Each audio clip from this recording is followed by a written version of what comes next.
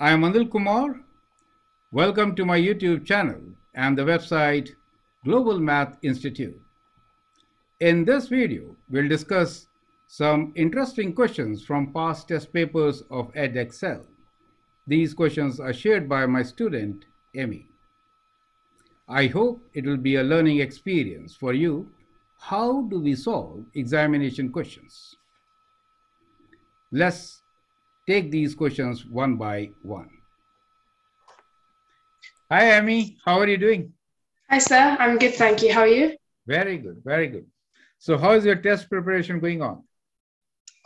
Okay. I'm trying to balance it alongside bio and chem. So I'm just trying to evenly use my time as well as kind of taking a break still.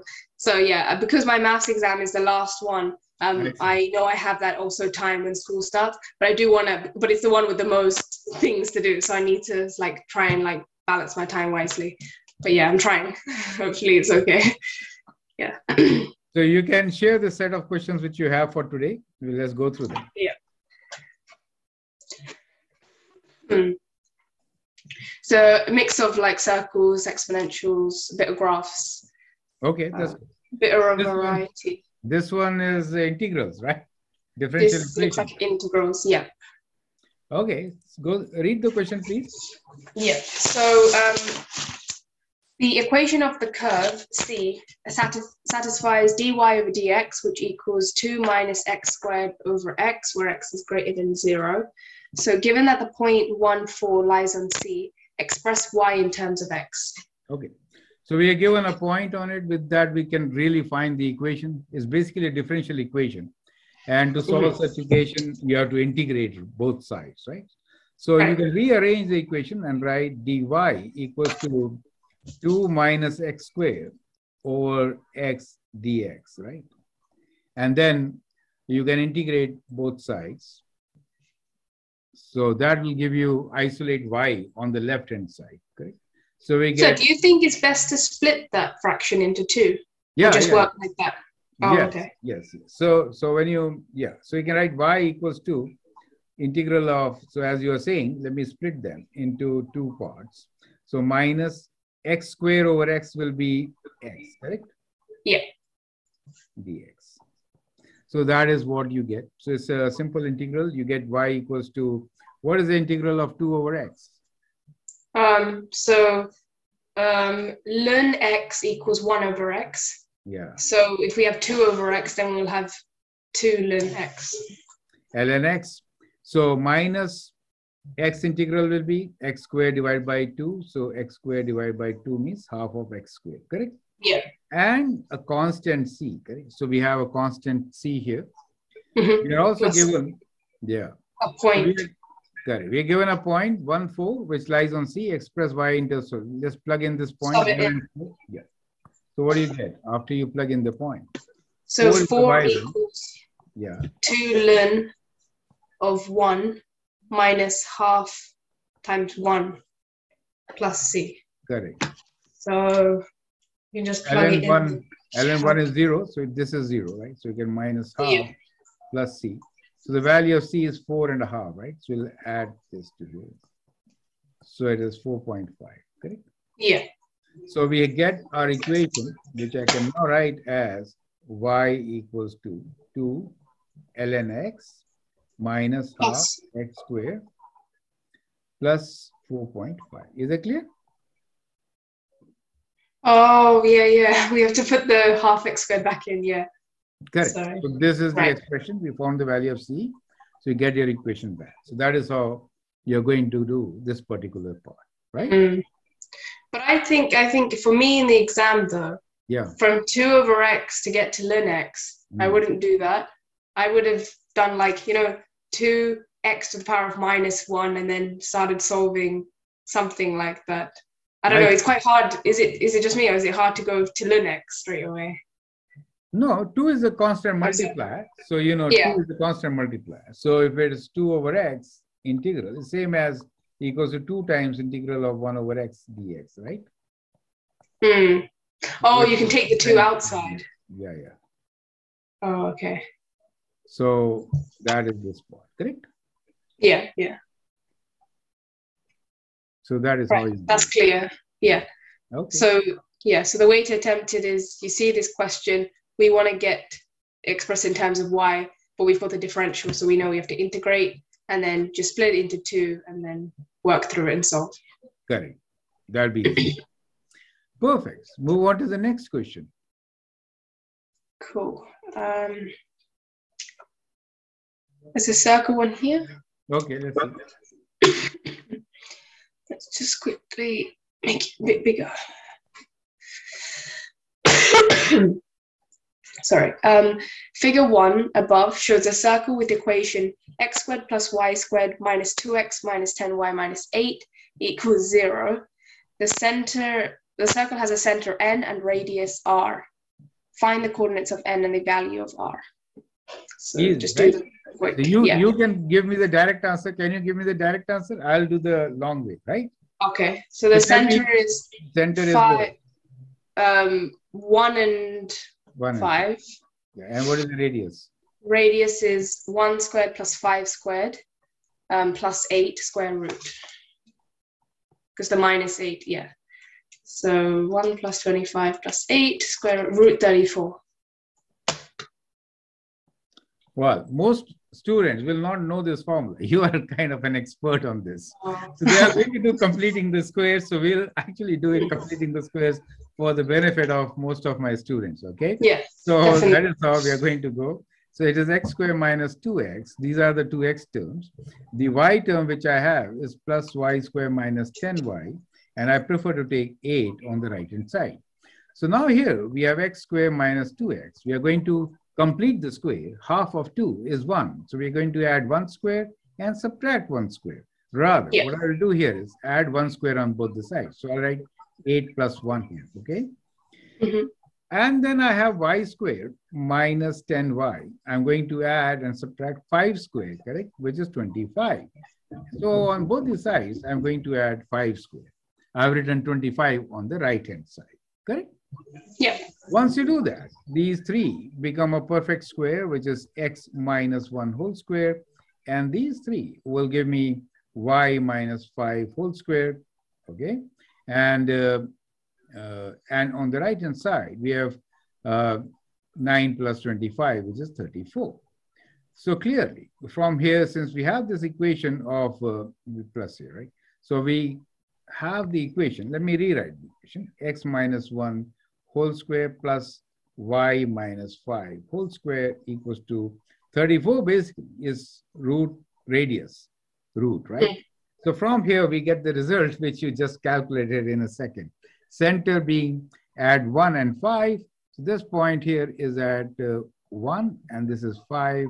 And the radius is, this point is this point. No, not from there. So from here, the radius is basically equal to square root 34. Yeah. Correct. So we got the first part. Can you read the next part of this? The points A and B lie on the circle such that the chord AB is parallel to the x-axis and has length 6 units as shown in the figure 1 above. So part B, find the coordinates of A and the coordinates of B. Correct. So basically, because it is parallel to this, both B coordinates are same, right? So we can say that the coordinate of A is, let us say, A and Y value will be C, for example, okay? And for B also, it will be like B and C, correct? So those are going to be the coordinate points, right? We know the center point, which basically is 1, 5. So now you can use the distance formula to find BC, right? So you got a couple of equations here. You could use. So, yeah. Sorry, I know the formula method. That would be obviously the best approach. But I was just wondering, can you do it such that, so we know that that point is 1, 5. Yeah. But can we add root 34 and subtract root 34 from something or no? Okay, but this is how it is, right? If you look at it, this is kind of a triangle.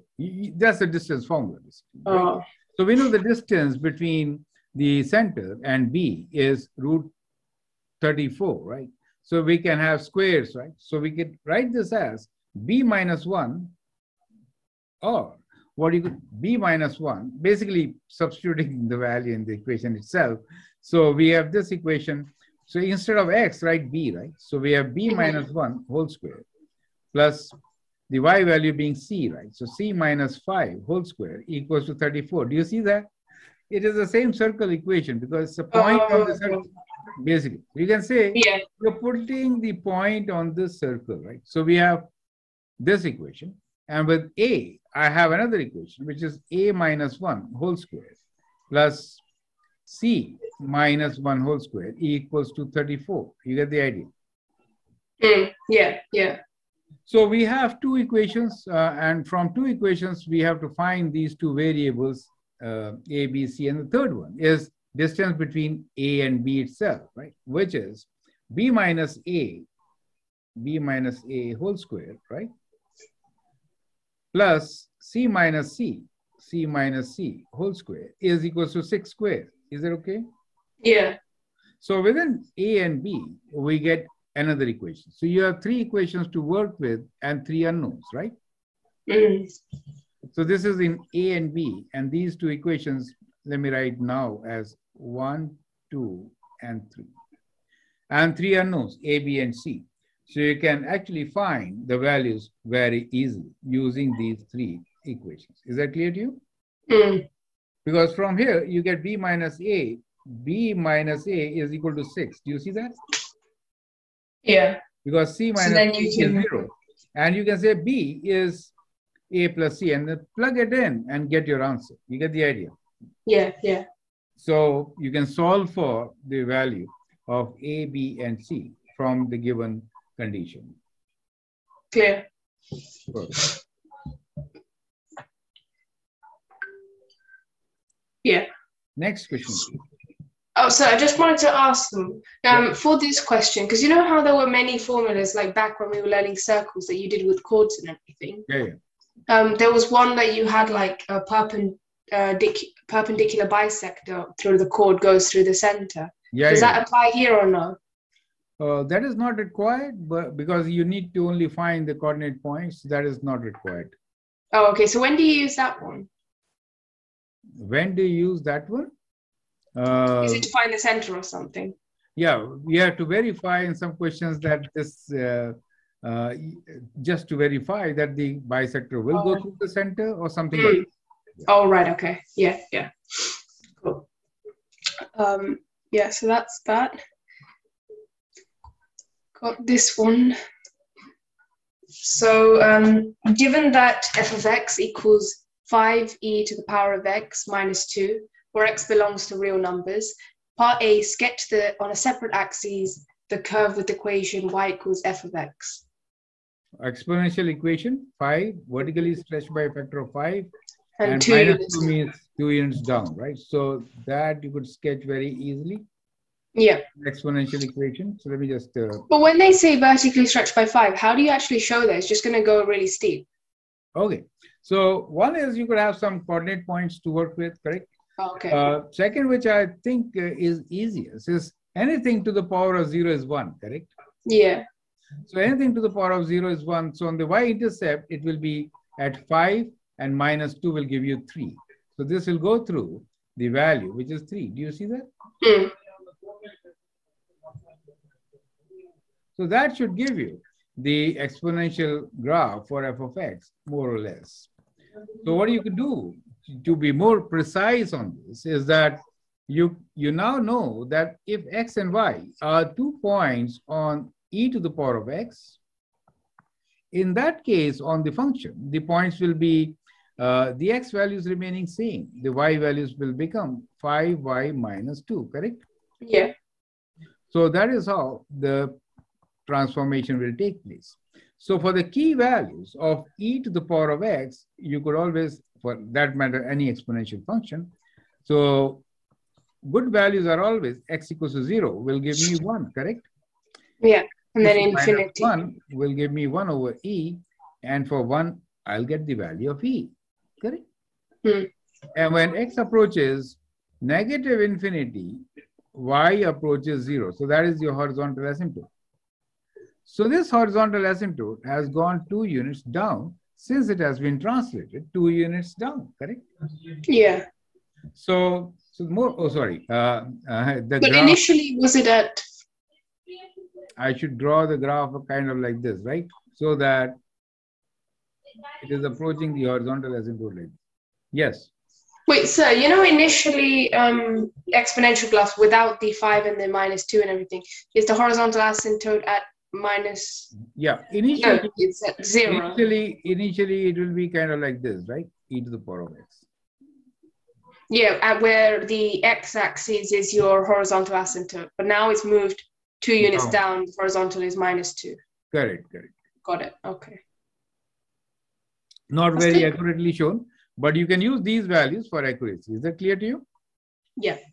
And then the transformation point, which basically means for the same value of x, this point is going to be, you have to multiply by 5, and then, so it is 5 over e minus 2, right? So in this case, at 0, it will be 3, 5 minus 2. And in this case, at 1, it will be 5e minus 2. Is that clear to you? Yeah.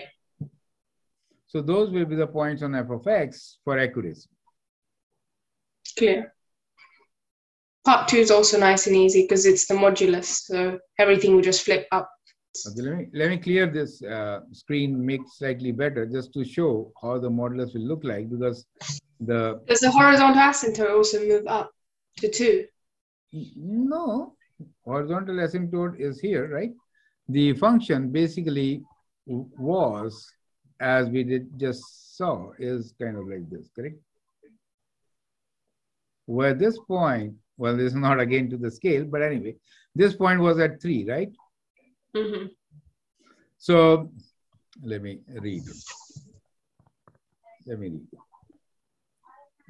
Because this is -2 for me, correct? So 3 will be slightly ahead. Okay, so this is at 3, correct? So basically, for absolute function, this part of the graph, which was going horizontally on this side, as you said, will now be approaching this side. Do you see it too? And from here, it is going to go like this.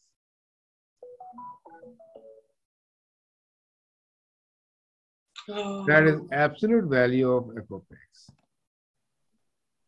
And you can also find the y-intercept by equating 0 here for f of x, right? So 0 equals to 5 e to the power of x minus 2. So we have 5 minus 2. So 2 over 5 is e to the power of x. Take log both sides. So ln 2 over 5 is equal to x.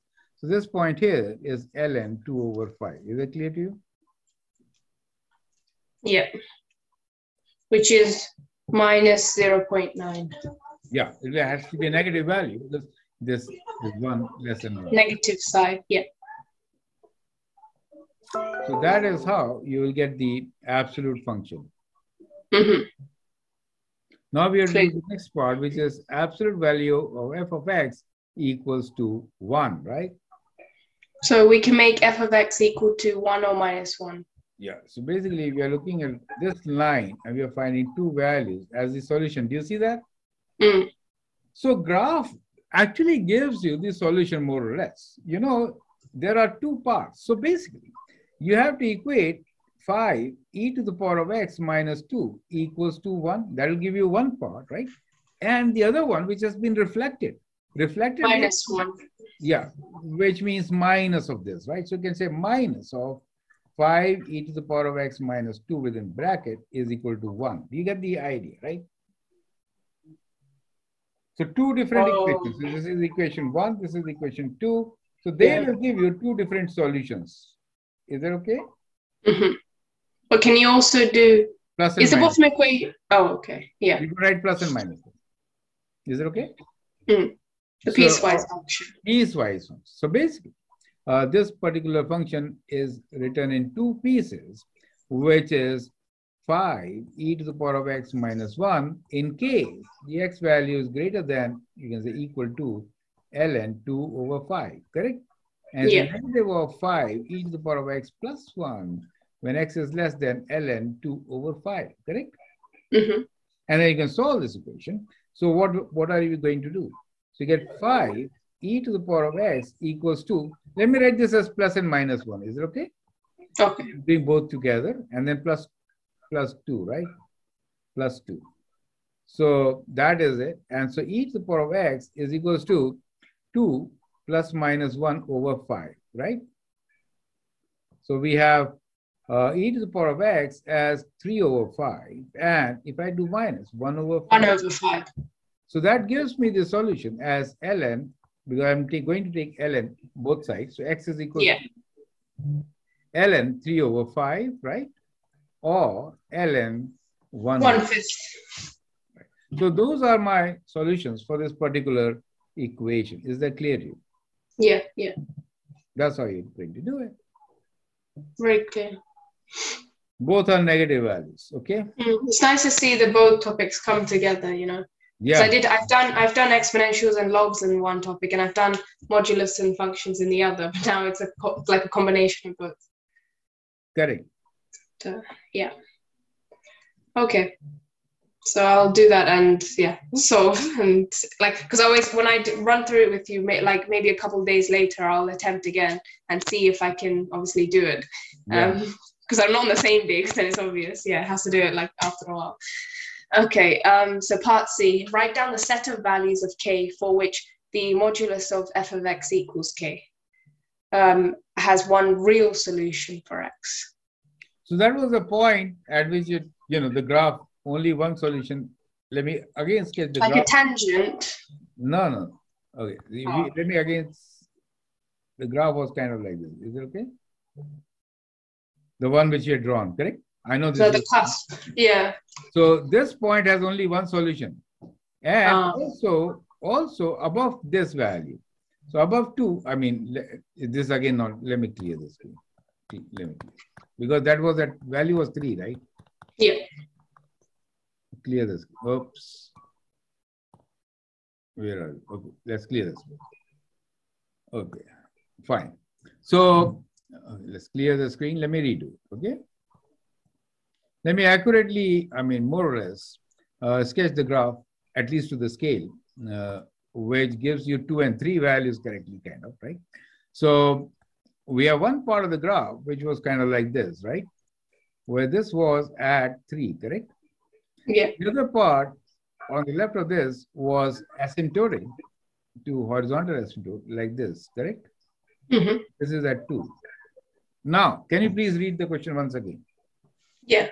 So write down the set of values of k for which the equation modulus of f of x equals k has one real solution for x. Only one real solution means one is this point, correct?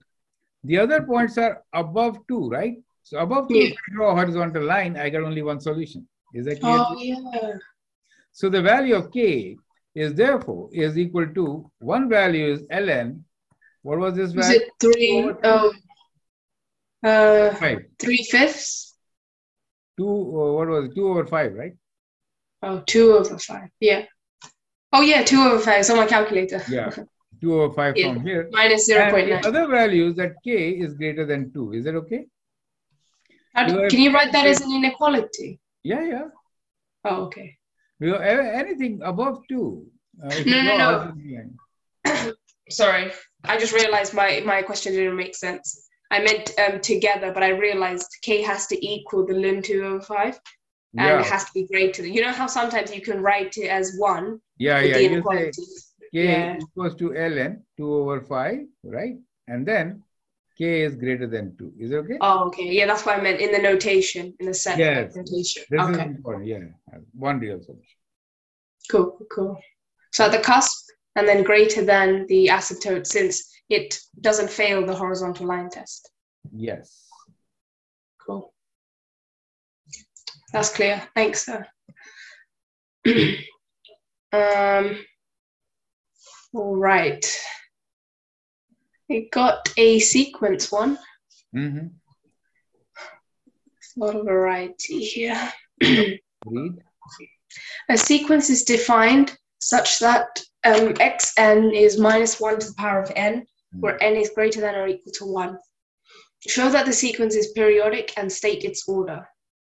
So n is greater than equal to 1. So if n is 1, so minus 1 to the power of 1 is how much? Minus 1. And even powers will give me plus, right? Yeah. Odd powers will be negative. Oh, Is it negative. So Yeah. you see it is periodic, correct? Because it moves from minus 1, plus 1, minus 1, plus 1. Do you see that? Mm. So it is periodic, and period is 1 unit, right? So to show that, can I just show that like you've done? Yes. Oh, okay. I don't know if they want words or something. Yeah. Cool. When you mean state its order, do you just mean the changing from plus 1 to minus 1? Yeah. So I'll say order is 1. I mean, okay. Can we look into what do they really mean by order? Do you have the solution set for this? With order 2. This is, let's see if that is defined here for you, order. Between two values it is oscillating. Can you please read what is given here? Illustrates the series is periodic by writing out at least the first 4 terms as required. Allow, e.g., if n is odd, the term is minus 1. If n is even, the term is 1. So the terms oscillate between minus 1 and 1, hence periodic. Oh, it doesn't say anything about the order. It just says states correct order. Yeah. How do we know it's 2? Yeah. This is what I wanted to check. Anyway, you check with your book, okay? Because normally I haven't seen the order for sequences in this fashion. You get my point, right? Oh, right. With order 2, I mean, is it 2 positions they're trying to say or what, right? So I'm not very clear about it. So please check that part in your book, right? Rest yeah, I'll send it to you. Because I haven't also heard about I must have missed it in my book as well. Yeah, about order. Check this out, okay? Okay. Now, part B. Given an integer k, which is greater than 1, state the value of the sum of, like, I don't really know how to phrase that. Sigma, but n goes from 1 to k in the case where k is odd and where k is even. So if k is odd, that means the sum of terms. So the number of terms are either, let us say n equals to 1. Right? So if n is 1, this is my first term, right? N is 2, then it is plus, right? Then I have minus 1, plus 1, correct? Minus 1, yeah. plus 1. So if n is here, it ends at minus 1 if it is odd, correct? Yeah. If k is odd. But if it is even, it ends at plus 1, correct? And that's when k is even. Correct. So if you have odd number of terms, which is, let us say if we have these number of terms, the sum will be that plus and minus will be always 0. So you're ending with minus 1 as the sum. Is that clear?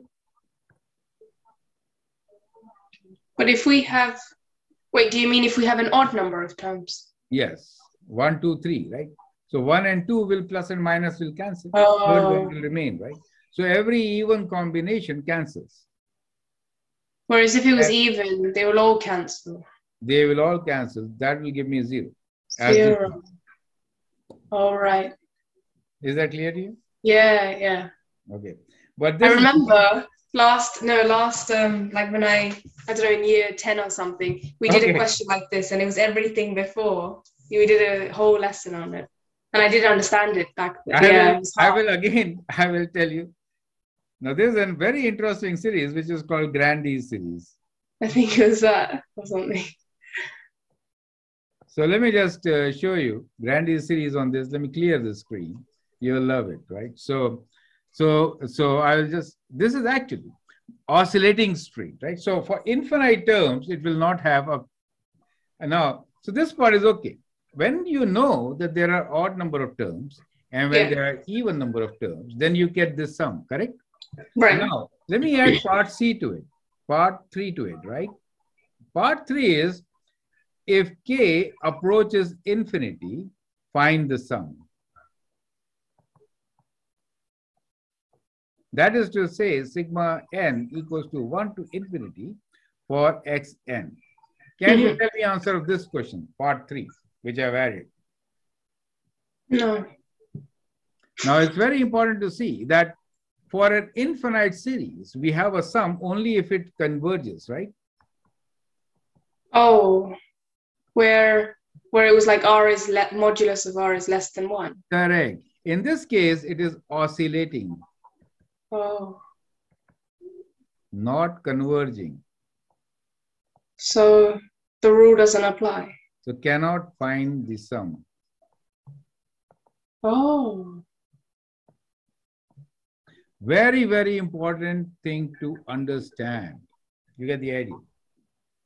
so Cannot only if it find the converges. sum. If it oscillates or like diverges, you can't find the sum. Can't find the sum. Oh, And now I will show you why you can't find the sum. Because as they have already shown you here with two examples, that if k, let us say there are infinite numbers, but if infinite numbers are odd, you'll end up with -1. If they're even, you'll end up with 0. That means it could be any value, not a distinct value. Since it is not a distinct value, you say that you're not sure about the sum, so you cannot find the sum. You get the reason. Oh, okay. Yeah, yeah. But here is a very interesting twist to it. Can the sum be half?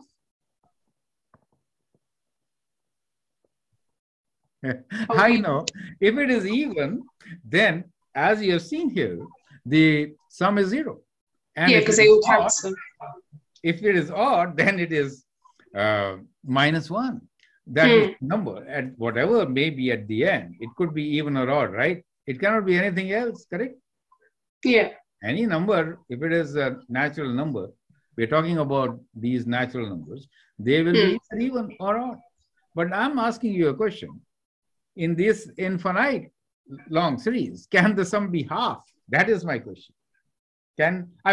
I know infinite series does not have any solution, and there are many reasons. Yeah. One, of course, we have seen it is oscillating, not converging. But let me show you how I can show that this sum could be half also. Oh. Yeah. So technically it does have a sum. Yeah, I will show you. So let's say sum is S, right? And we are saying sum of the series is like -1 + 1 -1 + 1, kind of like this. Is that okay? Yeah. Kind of. So if I have, what I'm trying to do here is that I'm just taking minus outside. If I take minus outside, my series becomes what? My series becomes minus one, -1, -1, right? +1, -1. It just does the same thing inside. And then it repeats, right? Do you see that? And -1 and +1 and it repeats. Do you see that? Correct. So I could actually look at, see, it kind of, it gives you an idea that it kind of repeats, right? Okay. So if I do one thing like this, that let me say also I could write this sum as -1, and then from here I am writing -1 once again. Minus outside from here now. Is it okay? Then what do I get here? I get here, if I write minus instead of plus, I get -1 + 1, -1 + 1, -1 + 1, and so on, right? Do you see that? Oh, yeah. Now look here. This sum is equals to -1 and minus of, what is all this? This is also S. Oh, yeah, the same. Oh, minus S. Right? So I have to now, I can solve this, right? I can bring it to the left side. I can bring it to the left side. So it is S plus S is actually equals to -1 in this. -1. So 2S is equals to -1. S equals -1/2. -1/2. Clearly. So the sum could be -1/2. Yeah. That series starts with +1 and then it was half, right? Oh. Now this series started with -1. So we have -1 as the residual. So you get right. Do you see that part? If you do this kind of mathematics with it, right? Saying that this is an infinite series with some S, and then you manipulate, you can actually land up with many different types of sum, right? As you've seen, it could be 0, it could be 1, -1, it could be -1/2. Right. So does this only work with sums like to infinity? Yeah. That oscillate. So, yeah. Because especially works with the series which are not converging, because they do not have realistic value of the sum of infinite series, right? Right. So all oscillating, for example, if I have sine x or cosine x graph, right, it basically oscillates between the values from plus to minus 1, two, minus right? 1. Well, you say infinite values in between them. You're never sure which value it will be, right? So any could end up with, correct? That's very clear. Oh. So same this series, which is going from -1 to 0, right? So since it is going to -1 to 0, we could arrive at -half also, correct? Does it make sense? So that's what happened. You wouldn't, oh yeah, because from the basic like book rule, it says that if r is not, the modulus of I is not less than 1, then you can't get the sum. And then this kind of defeats that purpose, or like that explanation. Yes. Because of the oscillation. If you get this question, and that is the part, then you have to answer just as we did. Since it is oscillating and it is not converging, the sum cannot be found. Yeah. Right? Very important question. So I just showed you it could be like -half also. Why just 0 and -1? It could be anywhere between. You get the idea? Yeah. That's the whole thing, right? So can other sequences be like anything in between 0 and -1? If they're oscillating, yes. Oh, okay. I mean, depending on what are their limits. No, I thought, is it just -1/2 or half in between those, or no, I meant -1/2, or is it any actual value between 0 and -1? This -half was easy for us to figure out, but I think if there is a research scholar on this particular topic, they would be in a position to give you many other values. All right. Yeah, but still, just even just like thinking about it, it's really interesting. That's nice. Yeah, it is a very interesting series. It's called Grandy's series. Okay, so you can show Grandy's series. So his series normally starts with 1, right? 1, -1, 1, -1, 1, -1. So there you get the result as between 0 and 1. And the mid value being half, right? Yeah. This series started with -1, so that's why -1/2. Correct? Yeah. Very clear. So I think we can end our session on this note. That's very interesting. Interesting. I'll kind of make a video on this particular thing. It's been pending for a very long time. Oh, has it? Sequence and series chapters. So, Amy, could you summarize what you have learned today? Yes, we did quite a bit from like using the integration, trying to that was a nice straightforward question from differentiating. Then we did the graph question, which was merged in with a bit of modulus. So that was nice, understanding piecewise functions and also graphically drawing them. And then as the questions followed up, trying to find solutions, because we drew the graphs in advance, like you always say, our questions help us out. We could immediately find the solutions just by drawing y = 1 on the graph. So we could immediately see. That was really clear. Even if they don't tell you to draw the graph, just draw it anyway, because it's helpful. And then we did our sequences question, just understanding about convergence of series. And if they if they converge, then you can find the sum, but if they diverge or oscillate, you can't. So that was interesting. And then Grande series, of course. Okay, then with that note, enjoy your Christmas and happy holidays. Thank you, sir. Season's greetings to you as well and your family. Bye, sir. Bye.